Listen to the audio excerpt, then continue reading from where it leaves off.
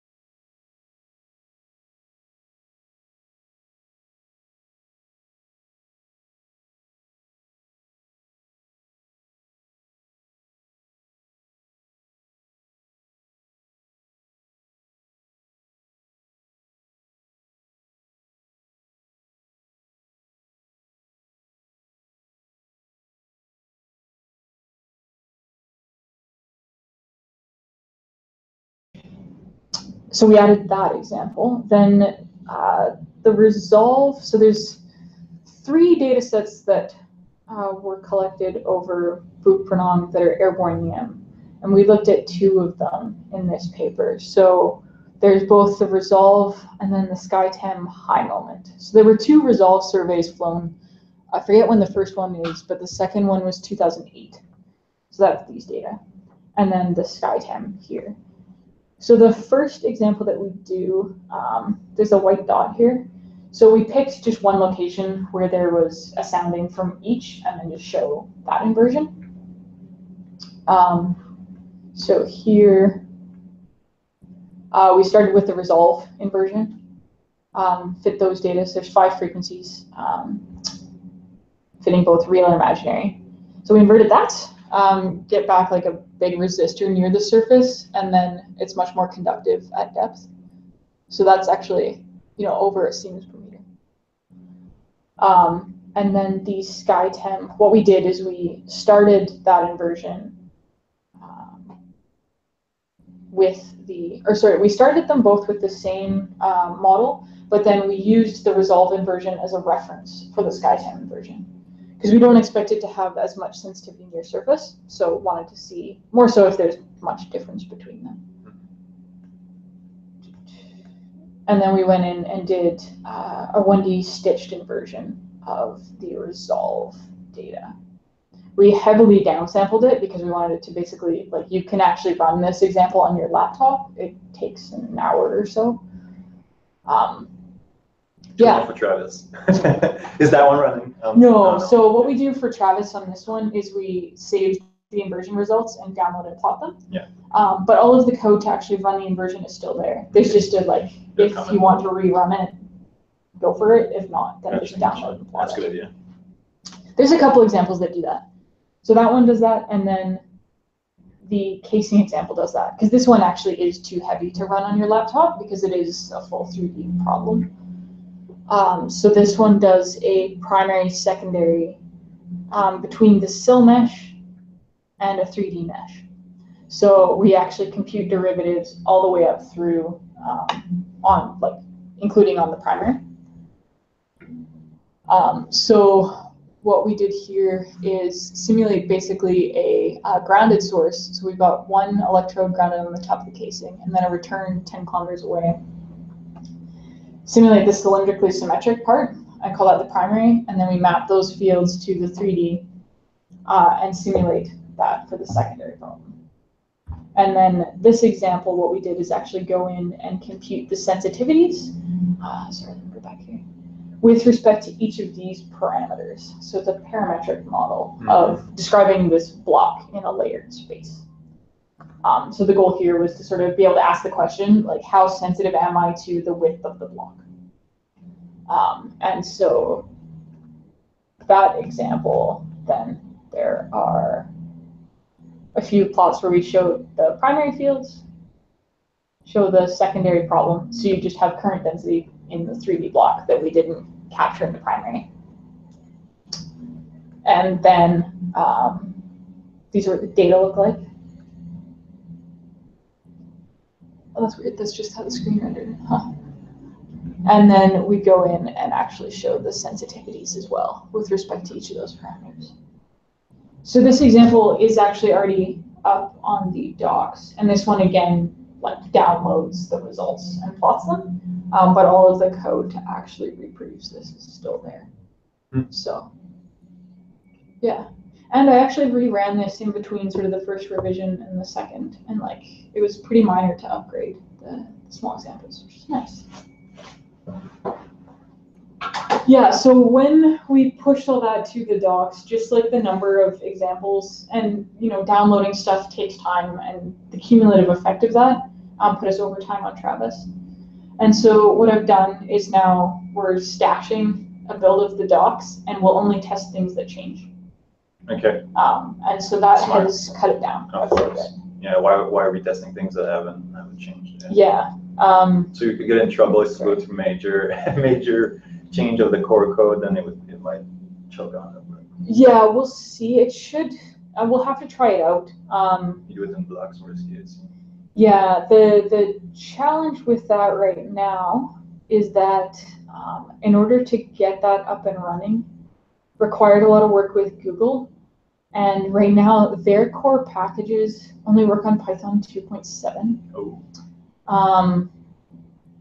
Because I guess Guido, who like is the Python benevolent dictator for life, he worked at Google for a while and was basically like experimenting with ideas for Python 3 while he was there. So a lot of their code is like really hard to upgrade because he did some like fancy things in there.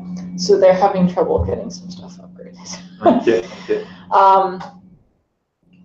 Yeah, so in this case, the examples are not tested on Python 3, which is unfortunate.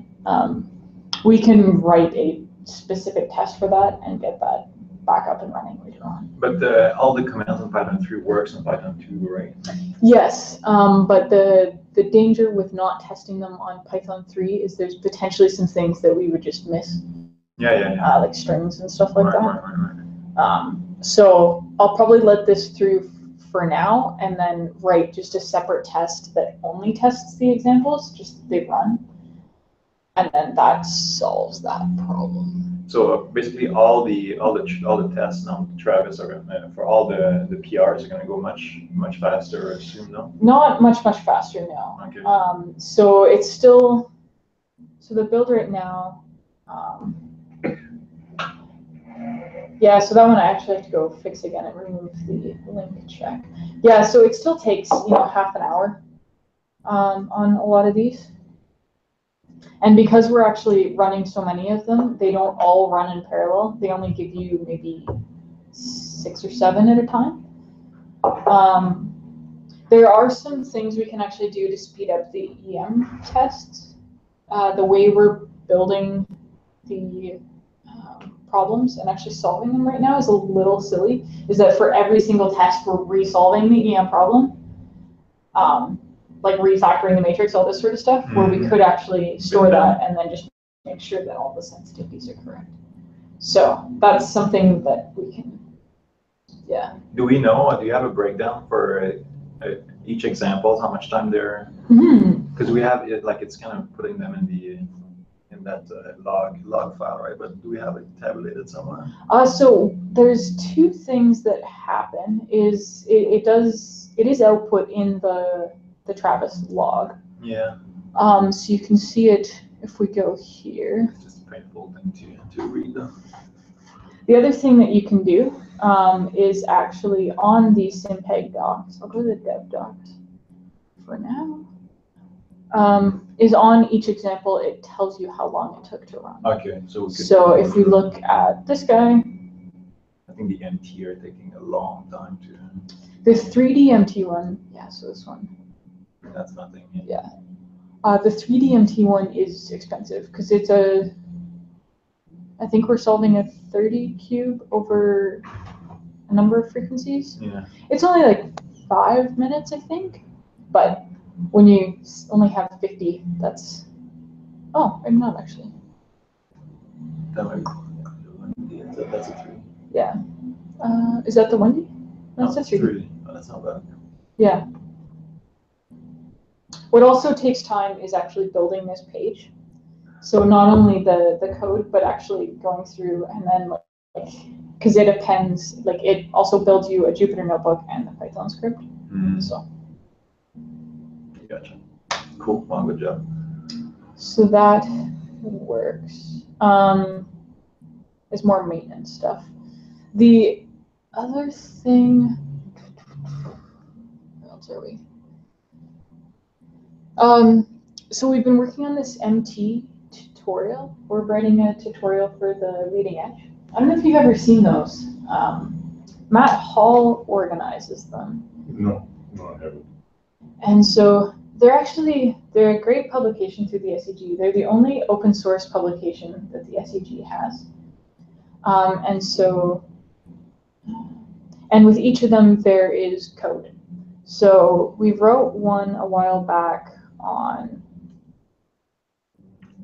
finite volume and just sort of walking through like what the mesh class looks like in SimPEG. So let's go to Git.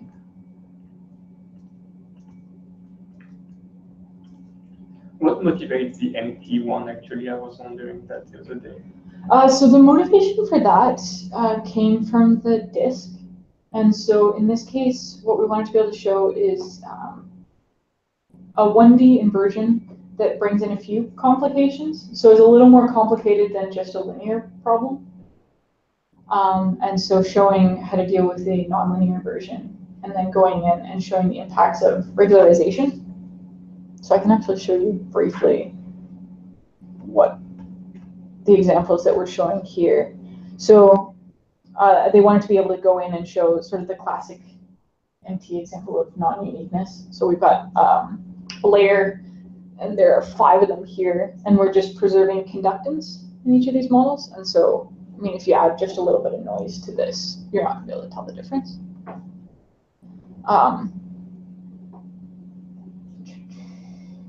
And then in the inversion, we also wanted to show some examples of just underfitting, overfitting, as well as the impacts of the alpha S versus alpha Z. So the smallness versus the smoothness. And so here we're showing when we actually reach the target misfit, you get a reasonable model. When you underfit, there's structure that we've missed. And then when you overfit, it goes a little crazy.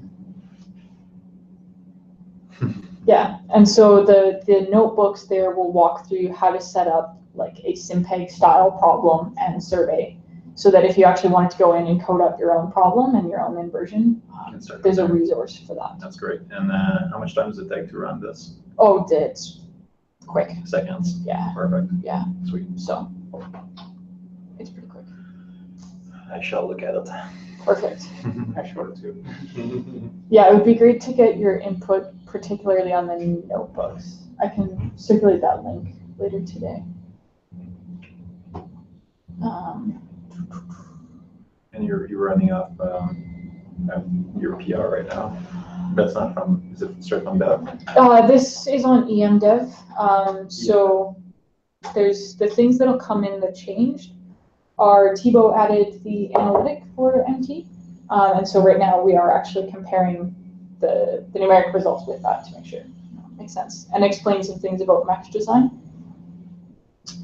And then the other thing that's coming in is Soggy added a directive to do plots like these, which is really nice. Yeah.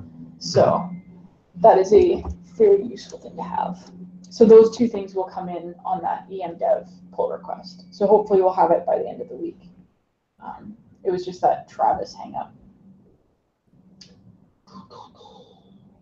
Cool. And he's storing all the models too, I think. Yeah, for this example, we stored all of them. Yeah, because then you can go and scroll through, and there's a little widget he wrote that I quite like. Oh, maybe it's not in this one. Yeah, so you probably just need to run it. It's in this one. So actually scrolling through your iterations. That's great. Mm-hmm. Okay. So following up from last week with the regularization, what I think I've got a pull request on, or not quite, because I was dealing with this other, but I can show you what it'll do.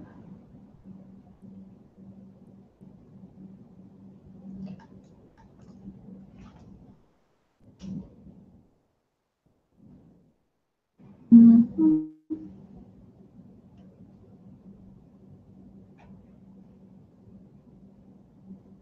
Oh, it's probably this one. Okay. So as we talked about, there was no need to have both the mesh and the regularization mesh.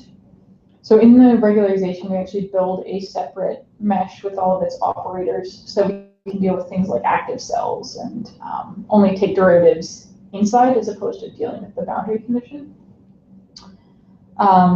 And so previously we were storing both of these, but there's no need for that. The only reason that the mesh is used is to create this regularization mesh. And now when you define any sort of combo regularization, so like Tikhonov, where we've got the smallness and smoothness contributions, now all of them, the regularization mesh is linked. And the mapping is linked. So all of those properties that you would want to be able to set on your top level regularization are now linked. Mm-hmm. So that'll propagate through. And so are they're all going to have their own reg mesh, or are they all looking at the same? They're all looking at the same mesh. Yeah. And so in this case, what I added to do that is basically said when we create a regularization that is composed of smaller regularization pieces, these things should all be the same between them. And so that is now also tested based on the example that you sent. So just making sure that the mapping is the same, the mesh is the same, and that you can change them and that they all still that propagates. Great. So, because now they are all looking at the same object. So that's all good. Beautiful. Yeah. I think for the paper, you wanna help me with the minimum curvature? Yeah. If we can solve the minimum curvature, it's gonna be great for us. Yeah. Do you wanna plug in and talk a little bit about that paper, or do you want me to pull it up? Yeah, sure. Yeah, pull it up. Put you on the spot.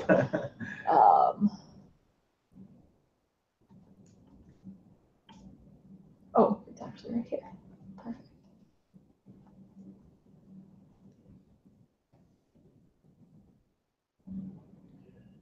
Do you have the meetings or the last week? Every week we're doing updates. Yeah. Yeah.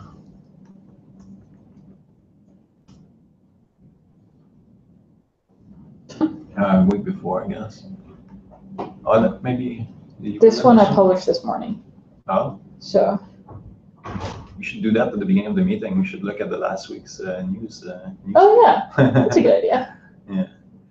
Okay, so Lindsay and I are working on a way to go from structural points from a surface map to populate a 3D volume of orientations to be able to reorient the regularizations, to be able to like force continuity of it's a fold or. So we need to go from surface points, a few points on the surface of oriented vectors to full 3D space. And I thought minimum curvature would be perfect for this. You know, Eric DeKemp at the GSC has done quite a bit of that style of work. What's his name? Sorry? Eric DeKemp. Okay. I'll look it up. Actually, that's where the modules, the sparse modules in GoCAD come from. Oh, okay. Okay. But it was GSC work that was done. It was specifically for taking strike and dip measurements on surface and using them to create constraints to build 3D models. Okay. Okay, perfect. That's just pretty much exactly what we're looking into. Oh, shoot! I forgot about this. I have a meeting. I might have to get out. Okay.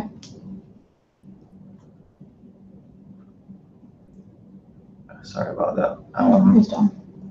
But yeah, so if Lindsay could help us, sure, because we're having trouble right now.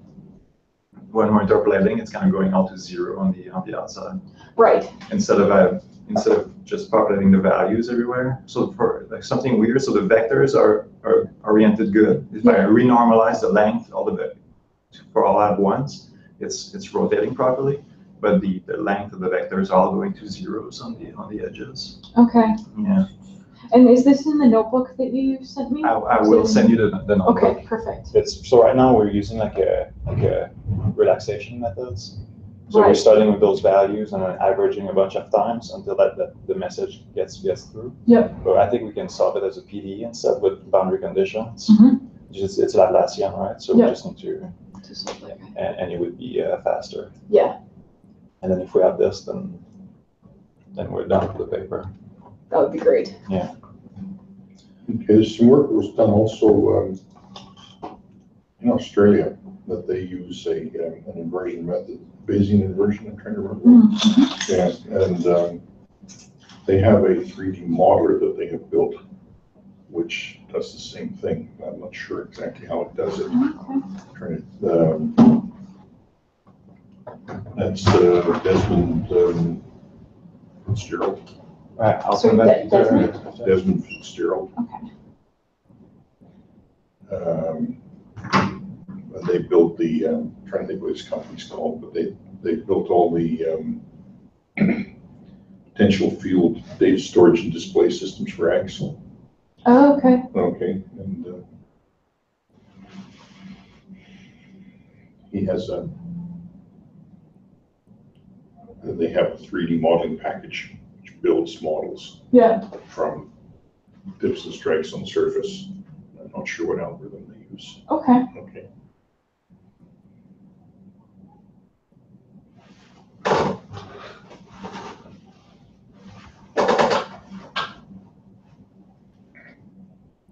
And so for the examples you're interested in, these are frequency domain. Well, our EM system is a Vulkan CSCM system, so we have a electric current dipole, and it's frequency domain, and we have E field and H field receivers. And you have 3 components? Our total receivers measure 3 components, only E field. Okay. Okay, but the C floor receivers measure basically horizontal components of E and of the E field and the H field. Okay. And would you deploy both of those together, or not typically? Normally, yes. I mean, we're starting to this year. It's the first time we'll be doing it, but the classical methods, 2D methods that have been used, classical, that's the wrong word, I guess, but yeah, it's been regularly done, okay, deploying both, but when we were doing the 3D work, tight receivers, we didn't do it. Okay. Didn't put receivers on the seafloor. We only towed behind the transmitter. But now we're putting transmitters on the seafloor, and we have a roving E-field receiver. Okay. That's actually on an AV. Oh, wait. So you've got your transmitter on the seafloor, and you're we're flying the receiver around it. Yeah. And in that case, it's 3 components of the E-field? That's correct. Okay. Huh. Measuring the magnetic field is more difficult, but we might start doing that also. Yeah.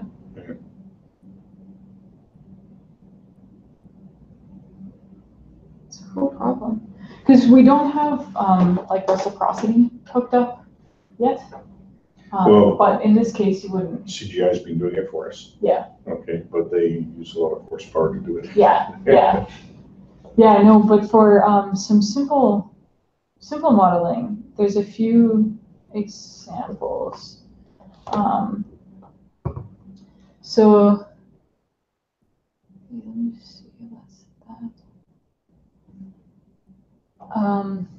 So I've done a bit of work with the casing side of things, and that shows some grounded sources. So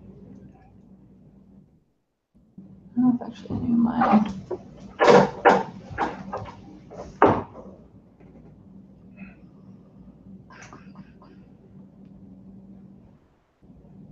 So one of the things that might potentially be useful is we actually now have a 3D cylindrical mesh, and it's not actually in the core package yet.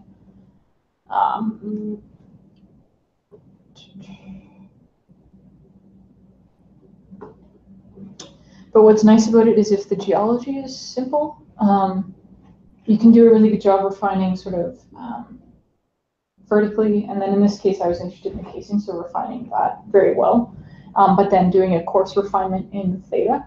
So in this case what I did is the wire path comes out here. And I've run a few tests looking at what happens if we stick actually a horizontal dipole, and so that is breaking a bit of the symmetry, but our Earth is layered. And you can still do a decent job as long as you're choosing the right formulations and things like that. And it's a reasonably fast simulation. So this is something that you could also consider playing around with for the marine EM problem, is sticking a grounded source sort of near the center here. And then if you're starting with layered geology, it's not a bad way to go. But if you do actually want like isolated targets, you can do that with this, but the geometry is a little more challenging because now we're dealing with pi wedges and things like that. Yeah, but I mean, that's not a problem, is it? No. No, it's just sometimes, as long as you get enough discretization, you're probably okay. Yeah. Yeah. Yep. And especially if your target is near the center of this mesh, it's fine.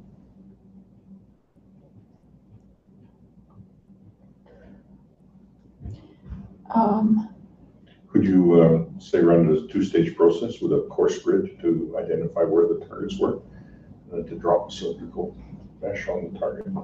Yeah. Yep. Yep. That's a definitely doable option. Yeah. Yeah, and there's a few pieces that would be needed in terms of like interpolation between those two meshes. We have it for going from a 2D cell mesh to the 3D Cartesian, but from the 3D cell mesh, we just haven't hooked that up yet. So, yeah. That's basically it for my updates this week. Let's see. Credit this stuff here. Or if there's any questions you want to go over, or resources I can point you to, or I can give you a tour of just like how we work, if that's helpful. Yeah, I'm a bit of a newbie, so I mean, when things happen, I'm not sure exactly what's going on. Yeah.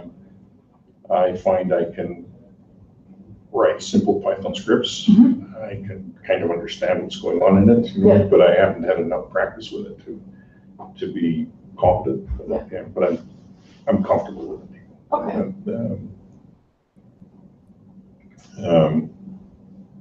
One thing that has been valuable to us is Slack. Have we signed you up for this? Or if you're interested, this is just like a message board, basically. Okay. Okay. Yeah, and so this has been a good place to actually just ask questions, and we post updates and things like that here. So if there are changes coming to the code base, this is generally one of the first places that'll be announced.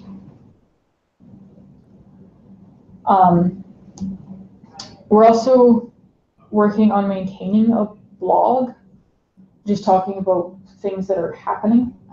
Because I know, when developments are happening, we all, of course, are in the loop because we're here and talking with each other, but that's not always transmitted beyond us. So that is now, I think there's a link from our website. If not, we can create one.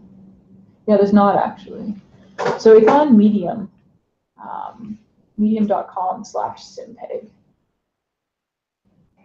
And for the most part, it's just sort of examples and sort of seeing what people are up to. They're all pretty short, but it can give you a bit of a feel for what's going on.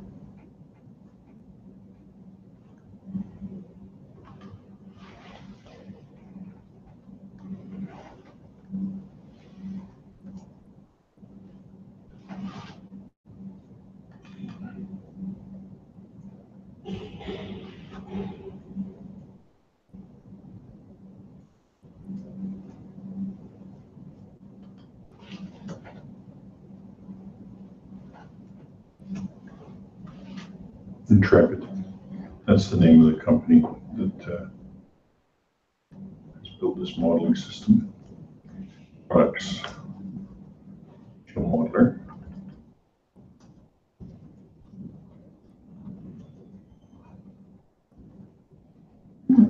So here's, you see this geological editor.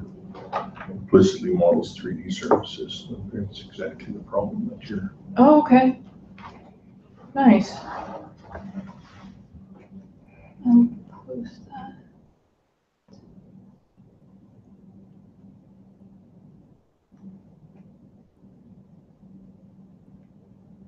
Or send the link on Slack already.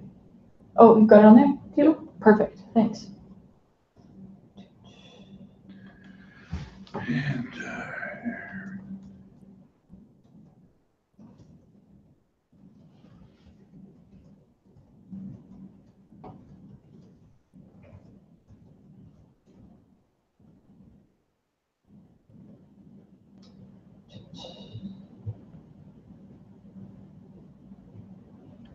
yeah, here, decamp, sparse. Those are the keywords you want to look at for the other one. Decamp?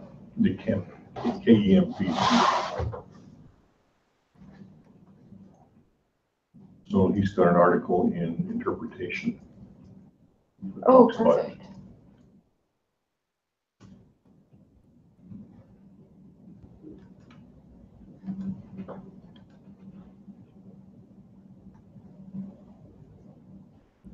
Is this one here? Okay. Introduction to specials. Okay. So that'll probably give you a lead into those two groups of workers anyway. They're both independently doing what you're doing.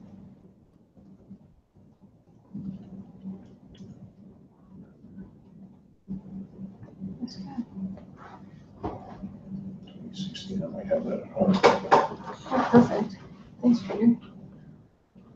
Thibaut, where did you post that in meetings? Oh, the meeting there, we can put it in the audit. Cool. All right. Yeah, so that's basically it from me. I'll try and get these EM updates in within a day or two, because we need those to then send back the EM paper. I'm happy to send you the link if it's up on the archive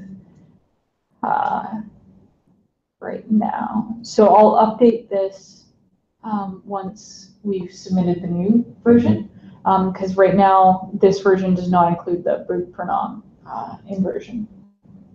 but it'll still be accessible through the same link. So if you just look for archive electromagnetics in my name, it should come up. Cool. Okay, and now Craig, was there anything you wanted to bring up? Hi guys. No, nothing in particular. I just thought I'd listen in and catch up. Perfect. Well, thanks for joining. No problem. When's Sagi back? Sagi is back. Well, he's not actually back for another month. All right. Okay. So Sagi are in. They're in Korea right now, and they're heading to Kyoto. I guess later today, actually. Okay. So Doug will be back at the end of the month, but Sagi is spending an extra few weeks in Korea at the tail end. So. Okay. So kind of like end of July or so. Yeah. Yeah. Yeah, and he's been posting the live streams of Doug's course on Slack. So if you're interested, we can send you. I think there's a couple that are decent quality. It's always hard depending on how the internet connection is doing. But we've tried to capture the course in every location that that's gone so far. Good. So I'd love to get it. great. All right. Well, I think that wraps this up then. So we will talk with you guys next week. All right. Thanks, Craig. Ciao.